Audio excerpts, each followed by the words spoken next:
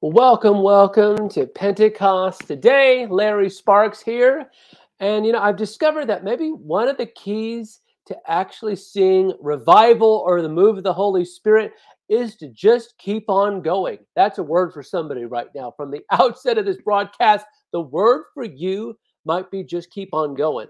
Because Psalm 23, which we're all familiar with, which I'm not quite sure why, to be honest, we read Psalm 23 at really sad mourning times. I understand it brings peace, but Psalm 23 talks about something. I feel the Holy Ghost, man. We're diving in, and I didn't even have this on my notes, but can I just minister for a minute? I feel like the word of the Lord right now to somebody is keep going. Keep going. Psalm 23 says what?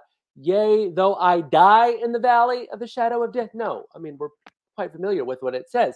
Though I go through the valley of the shadow of death. Let me know where you're watching from right now. Let me know, again, from the first moments of this broadcast, where you're watching. And if you just need a prayer of encouragement, a prayer where you just feel like things are tough. I feel the Holy Spirit saying, Larry, yeah, you get to your teaching, whatever, but minister to the people right now.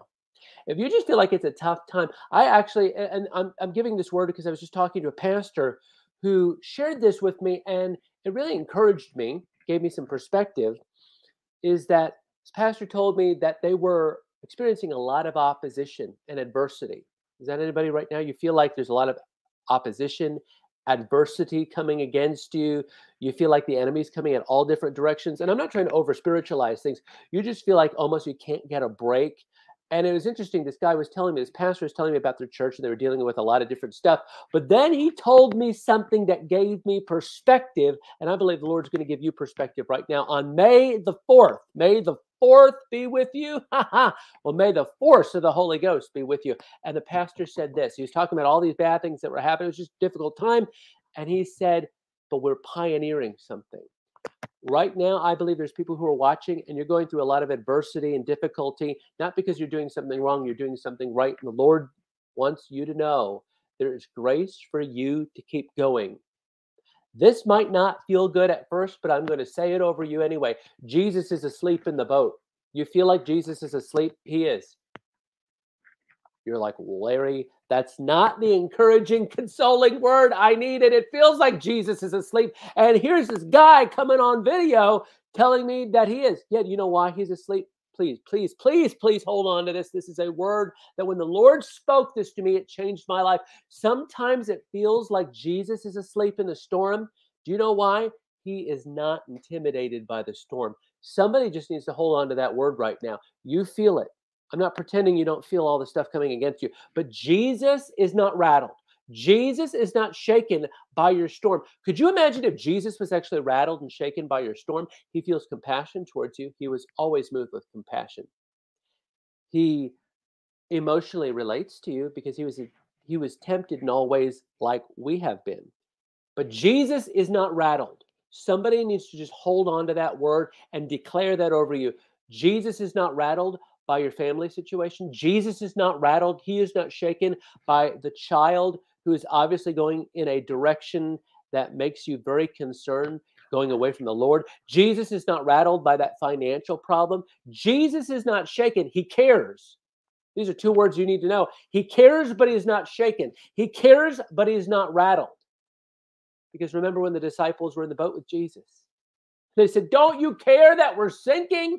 He cared, but he was not rattled, and he was not shaken by the circumstances around them. And then he spoke to the storm. That's what we're going to get into in a minute. This is totally a different direction, but I see how the Lord's bringing it all together. Jesus did what? He spoke to the storm, peace, be still, and it was silence. And then, do you know what Jesus did after that? Because, the disciples did all the right things, didn't they? You know the story.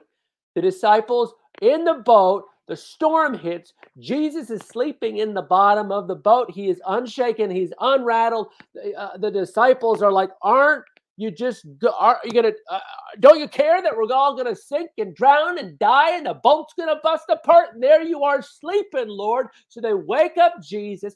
Jesus intervenes makes the storm go away. And you would think Jesus would be like, thank you for waking me up so I could solve the problem. Get ready for this one. A lot of people are praying and asking Jesus to do things. Now, you got to hear me, otherwise, you're going to hear the wrong thing.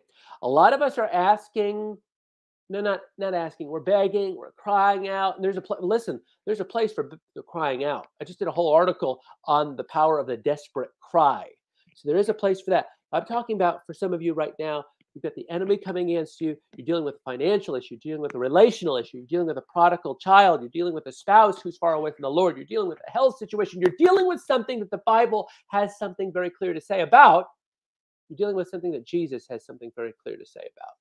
When we actually look at how Jesus dealt with situations and storms and sicknesses and oppression and torment, we see very clearly what he said. We see very clearly what he did. And you know what the invitation is?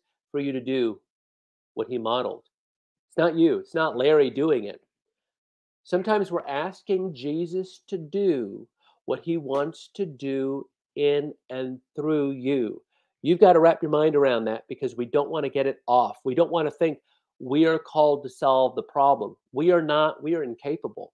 I'm incapable of healing anybody. You are as well. I'm incapable, believe me, of delivering anybody from any kind of torment, addiction, or demonic oppression. I can't do it. Only Jesus can. Okay?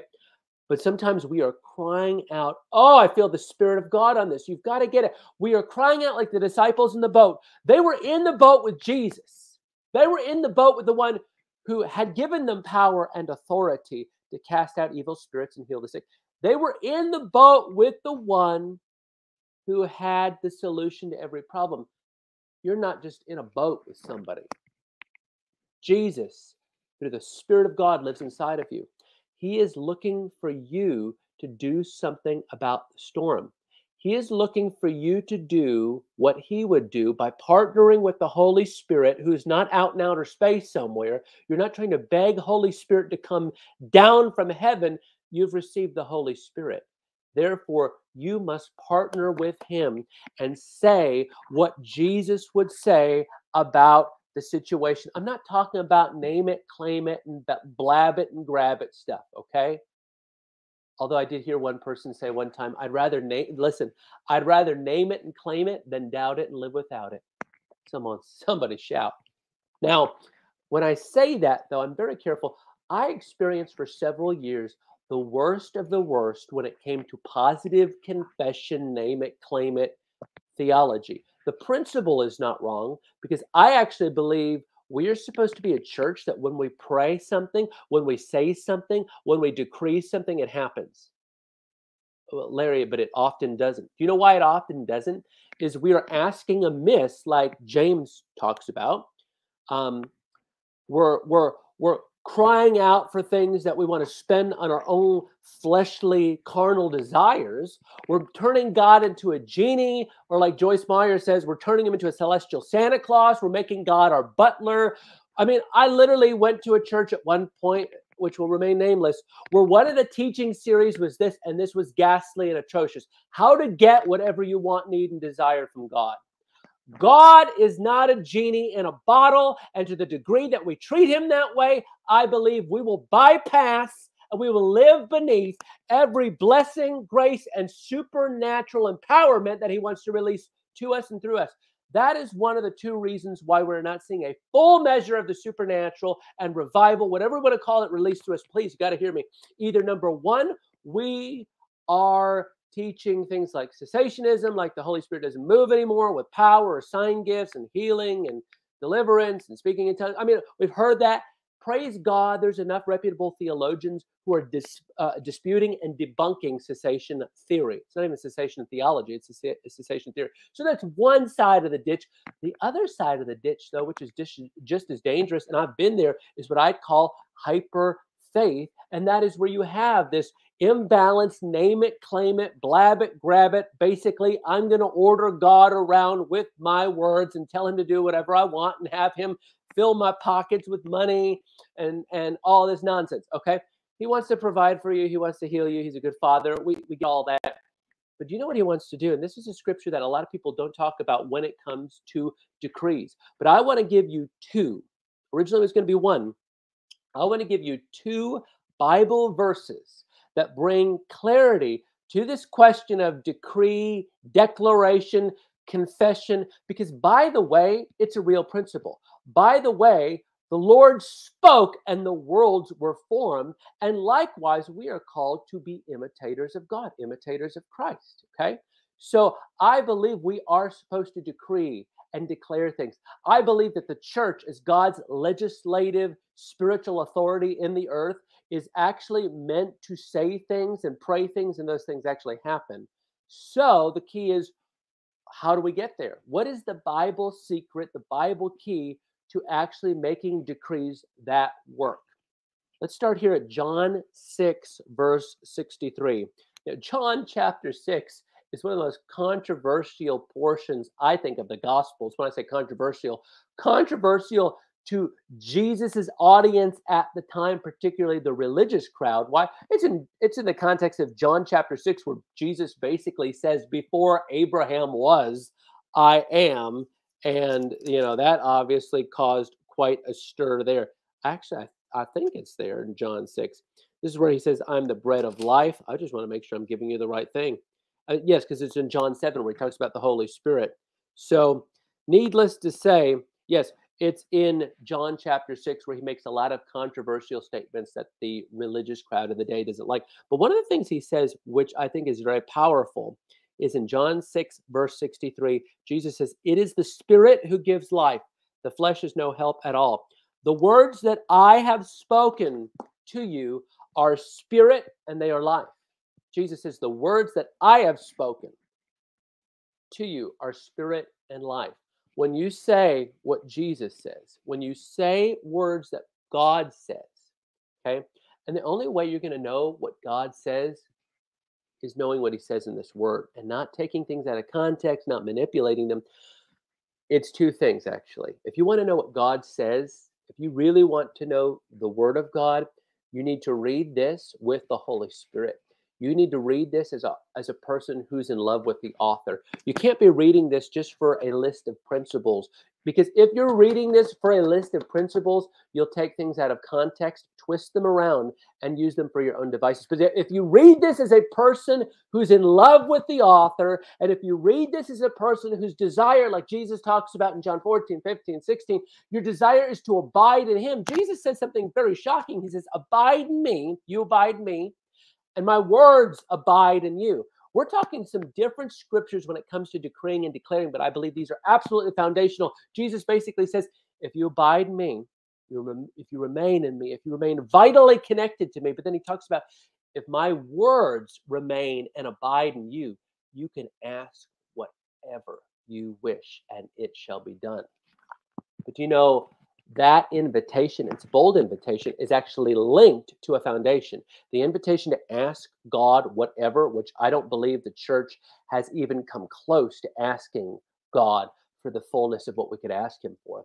But I believe that is vitally linked to what Jesus's words abiding, remaining in us actually feasting on his words. And I want that to be the invitation to you tonight. We're talking about May the 4th be with you. We did a whole promotion today because, number one, we are a company that likes Star Wars and science fiction. How many, let's get fun for a minute, because we're going to just jump all over the place. We prayed and we're teaching and left and right. And now we're going to talk about Star Wars. How many Star Wars, Star Trek fans do we have here watching now? And hello, Facebook friends. I didn't even greet you all properly. We just all jumped on in, but I love it. Facebook friends, Destiny Image, YouTube, hello, welcome. Star Trek, Star Wars. I don't want to actually start a fight. We could, because I know that people on both sides are very strong. I actually love Doctor Who, and I like classic Doctor Who. Not going to go into that because I'm losing people right now. They're like, "Oh my gosh, this guy's on here talking about Star Wars and Star Trek and Doctor Who." So, needless to say, for May the 4th be with you, we did kind of a company-wide broadcast, not a broadcast, but we did kind of an emphasis. And I felt like, Lord, what's one of the supernatural forces, if we're going to use some Star Wars language, forces that we all operate in that we need to understand more? And I felt like the Holy Spirit highlighted me the force of the decree. the force of the decree. So come on, Star Wars fan. So we did a little email today, and we did an article. I wrote a thing about the force of the decree, and that's where the Lord reminded me of John 6, verse 63, where that is a foundational verse where Jesus says, my words. That's the emphasis there. If we want to make decrees and declarations and confess things and all that good stuff, which is biblically accurate, if we want to do that and it actually produce results, we need to say what Jesus would say. And in order for us to say what Jesus would say, I'm gonna finish this off reading one more little bit. Well, yes, I'm going to read one other bit, but it's going to be something completely different than I thought. If in order for us to say what Jesus would say, we need to abide in him. We need to remain in him. He can't be a formula. That is the thing about confession, declaration, decree, whatever we want to call it. Name it, claim it. That's the thing that grieves me when people turn God into a formula. And that will never do. And the reality is those people, even though that they're using all the right formulas, or so they think, they will always evade. They will always miss the success I believe they want to have. Why? Because they are turning God into a vending machine. God is not a vending machine. God is a person. God is holy. We don't have a relationship with him because of what he can do for us.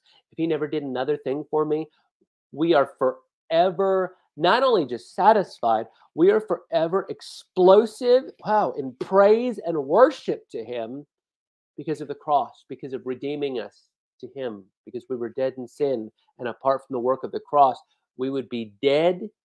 We would be alienated from God in this life, and we would be separated from God for eternity in a place called hell. So praise God for the cross. If he never did another thing for us, that is more than sufficient. That is worthy of extravagant worship and explosive praise. But praise God, he has left us on this earth. He's given us the gift of the Holy Spirit. We have the scriptures. And if we want to make decrees and declarations and confessions and all those kind of things that produce something, here is the foundation. Can I read this and then we're done? John chapter 15, because I kept quoting this and citing it. And I felt like the Lord said, you know what? How do you get to John 6:63? In other words, remember, Jesus says, my words are spirit and life. Well, how do you know what his words are? How do you know what Jesus would say about a situation? How do you know what Jesus would say about a sickness? How do you know what Jesus would say about a son or daughter who's gone away from the Lord? How do you know what Jesus would say about somebody who's wrapped up in addiction and torment and bondage and depression and fear and worry and anxiety? How would you know what Jesus would say about it? Because if you don't know what Jesus would say, I wouldn't struggle or waste my time praying a bunch of goofy prayers. What? Yes, we pray goofy prayers sometimes when we don't know God's clearly revealed will about something. We pray these religious sounding prayers. Listen, okay, I'm just going to say it now. There is a time to pray, if it be thy will. When we clearly don't know the will of God, it is absolutely right to pray, if it be thy will. Although, can I just encourage you that rather than just going around feeling like we're pious, saying, well, if it be thy will. Do you know what we need to do? David had a process. David in the Old Testament, you know what he did? He inquired of the Lord. I was encouraged recently because I was facing a decision and I didn't quite know what decision to make. And I'm like, well, and you know what my language is? This is default language for us Christians. So I'm pointing the finger at myself as a bad example. I went around to people that I trusted. I'm like, oh, pray for me, brother. Pray for me, sister. Pray for me, pastor. And praise God for my spiritual father, pastor. He was like, Larry, why don't you inquire of the Lord? So I want to encourage somebody, you're facing a decision right now. Oh, man, I do. I feel like the Lord's saying, Larry, you got to release this because you are in the process of this. You're facing a decision right now. And you've actually asked enough people to pray for you. I don't feel like, listen, it's fine to have people praying for you, but I feel like you're actually experiencing a level of torment because you don't know what decision to make. You're in a place of indecision, lack of clarity. It's almost like either way could be the right way. I don't know if this is relating to anybody. I'm trying to be as specific as the Holy Spirit is allowing me. It's like either way could be the right way. You just don't know what way to go. Your heart is tender toward the Lord. You want to make the right choice. You just don't know which direction. And like me, it's like, well, pray for me, brother. Pray for me, Larry. Pray for me, friend. You know what the Lord is saying? It's like, I want you to inquire of me.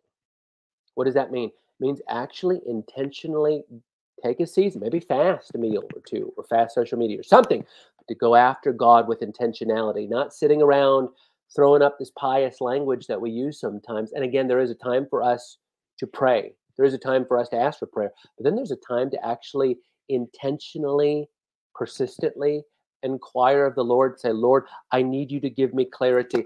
I need you to show me. I need you to give me, help me to have a conversation that confirms whether a door is open or closed. Father, I'm inquiring of you. I'm seeking you. It demands a level of intentionality, more intentionality than just saying, well, pray for me. Does that make sense? I pray that that would bless you. But finishing up with John 15, Jesus says this, John 15, verse 1. I'm reading from the English Standard Version of the Bible. Probably my favorite translation. I believe one of the most accurate translations, but there's a lot of good ones. English Standard Version, ESV. John 15, verse 1, Jesus says, I am the true vine, and my Father is the vine dresser. Every branch in me that does not bear fruit, he takes away, and every branch that does bear fruit, he prunes, that it might bear more fruit. Already you are clean because of the word I've spoken to you. Verse 4. This is what I want to focus on. Abide in me and I in you. As the branch cannot bear fruit by itself unless it abides in the vine, neither can you unless you abide, remain vitally connected to me. We remain vitally connected relationally to Jesus. Verse 5, he says, I am the vine, you are the branches. Whoever abides in me and I in him, he it is that bears much fruit. From apart from me, you can do nothing. And I love this. If anyone does not abide in me, he is thrown. Well, I don't love this part because this is scary. If anyone does not abide in me, he is thrown away like a branch and withers, and the branches are gathered, thrown into the fire, and burned. But verse 7 is where we get the foundation for what I've been talking about effective decrees and declarations. And this is where I'll end, is John 15, verse 7. Jesus says, if you abide in me, remain in him, vitally connected relationally, talking to him, listening to him. And we do that in the context of prayer, reading the word, relationship with Holy Spirit. If you abide in me and my words abide in you, ask whatever you wish and it will be done for you. May I suggest to you that when you remain in Jesus like that, when you are vitally connected to him, he says, ask whatever you wish. Your wishes, your desires will actually be shaped and impacted. Why? My desires were shaped and impacted and continue to be as I'm in relationship with my wife, as we are in relationship with people. The closer the relationship, closer the fellowship with somebody, the more that person has an impact on our wishes, our desires. And I want to declare to you right now, the more that you have relationship and communion and conversation and interaction, come on, just receive that right now, Jessa, in Jesus' name. Electricity in your left hand. This is the Holy Spirit. Just even the power of his word. And my encouragement, remain vitally connected to Jesus. And guess what? You will ask whatever you wish. And what you wish actually is impacted and influenced by your relationship with him. And we are in that place where what we wish is what he wants. And when we ask for it, what does it say? Ask whatever you wish. And it will, not might, it will be done for you. I do need to read verse 8 because this is glorious. By what? Come on, you gotta get this in your heart. By this, us asking for something, us asking for what we wish, and it happening and coming to pass, by that, by answered prayer, my Father is glorified, that you bear much fruit and so prove to be my disciples. Father, I thank you. I feel the Holy Spirit. See, for some of you who are watching right now, I just sense that we are experiencing the presence of the Holy Spirit. Hey, Jody, nice to see you. See some folks on here I recognize. Father, I thank you. We'll just take the last couple of minutes because I don't want to do these ever more than 30 minutes. I thank you, Father, for the privilege. Just receive right now. I feel like there's a wonderful presence of the Lord. Come on. For Jessa, we just ask for more, Lord. God's sovereign over this. Nobody's bopping you on the head praying for you. This is the presence of the Lord. And I believe God's actually inviting many of us into a greater dimension of quality relationship. He's saying, I'm placing a demand on the quality. What does that mean? Often we think quantity means quality. We think when you hear a message like this, abide my words and my words abide in you. Oh, Jesus, I'm going to just spend 5 hours in the Bible. Now, if you want to, that's great. But you know what? Here's my prayer is that whatever time you give him, because some of you are busy. And I never want us to be too busy for the Lord, okay? So we got to have a balance. He's always worth time. He is always worth consecrated time. He is worth that. But for the new mom, for the seasons where it's just busy, busy, busy, you know what? I want to encourage you. Whatever you give him from a pure heart, he will fill it.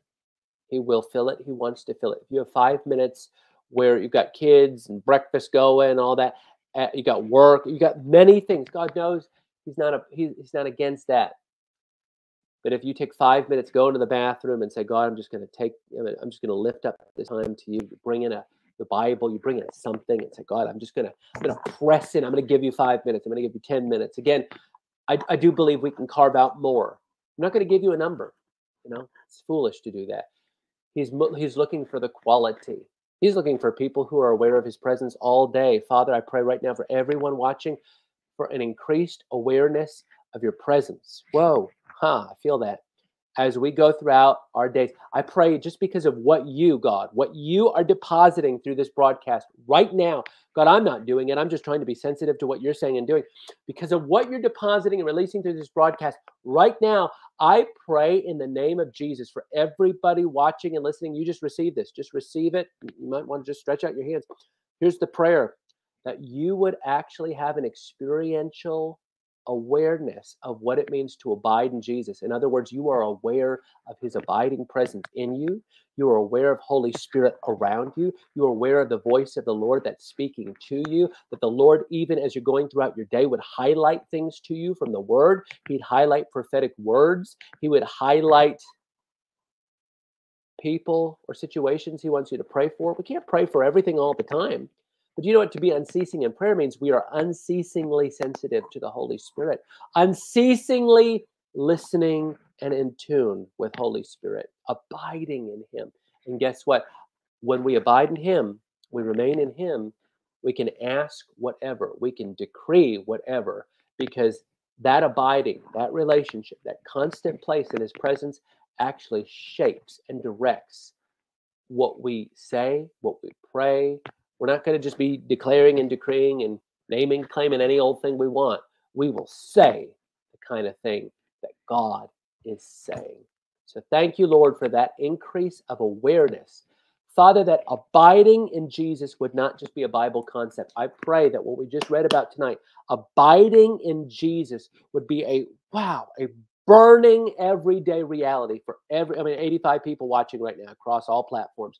You're watching now, maybe you're watching later. That is my prayer for you. You might just be tuning in right now. I'm tuning out. I got 60 seconds left, but my prayer for you is that what Jesus talks about in John 15, abide in me, remain in me, it would not be words on a page. It would not be a nice theological concept.